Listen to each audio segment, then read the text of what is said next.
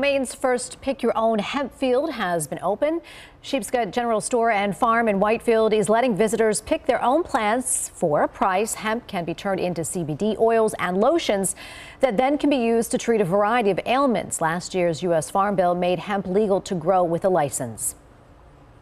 It's empowering for people to be able to make their own medicine, especially those of us who have really seen the benefits.